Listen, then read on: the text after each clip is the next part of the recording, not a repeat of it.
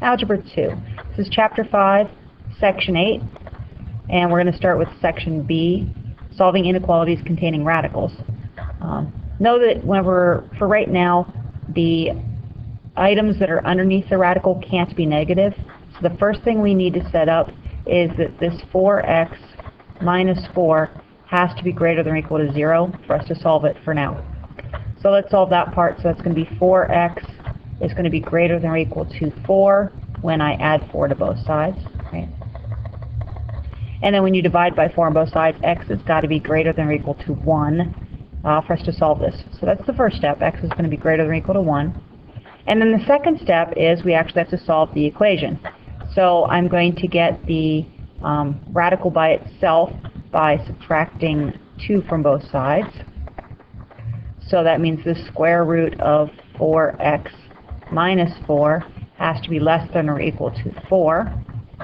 Then you square both sides, so 4x minus 4 has to be less than or equal to 16. After that, you would get the x by itself, so this becomes a pre-algebra type problem. So 4x would be less than or equal to 20 when you add 4 to both sides, right? And then you divide by both sides by 4, so x has to be less than or equal to 5. So your final answer is x has to be greater than or equal to 1, x has to be greater than or equal to 1, and it has to be less than or equal to 5.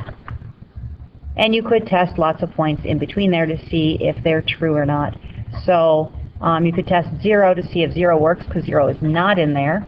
So I put a 0 in here, so that would be 4 times 0 is 0. Square root of negative 4, you don't know that, so you can't do the problem, so that makes sense. We could also put a 1 in there, because a 1 is supposed to work. So 4 times 1 is 4. 4 minus 4 is 0, and 2 plus 0 is, in fact, less than 6, so that's true. Then we can put in, let's say, a 2. So 4 times 2 would be 8. 8 minus 4 is 4, so this whole thing's a 4. So square root of 4 is 2, and 2 plus 2 is 4, and 4 is less than 6, so that works. So you can see where we've tested a few points, and it does, in fact, work out just fine. So let's try another problem here. We know that, to start with, that the stuff under the radical, this 3x minus 6, has got to be greater than or equal to 0. Okay, so then solve that part. So you know 3x has got to be greater than or equal to 6, so x has to be greater than or equal to 2. So that's one half the problem. Then we do the other half. So we need to subtract 4 from both sides, and you get the square root of 3x minus 6 is less than 3. Square both sides, so 3x minus 6 is less than or equal to 9. And then you're going to take and add 6 to both sides, so 3x is less than or equal to 15. Divide by 3 on both sides, so x is less than or equal to 5.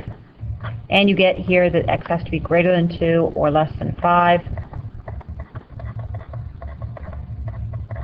And that would be your answer. And again, you could test some points to see if that's true. Let's go through one more example to make sure you've got this. You've got 2 steps to do. First, make sure that the 2x plus 3 is greater than or equal to 0.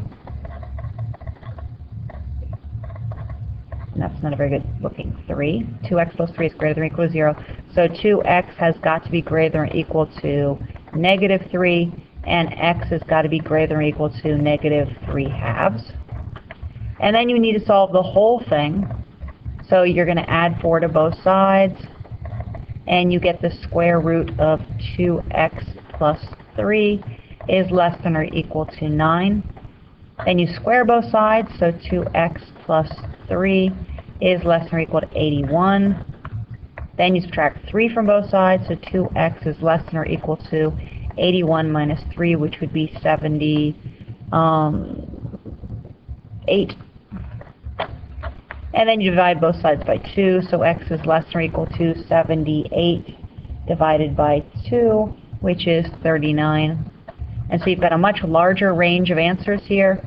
So x has to be greater than or equal to a negative 3 halves. or x has to be less than or equal to 39.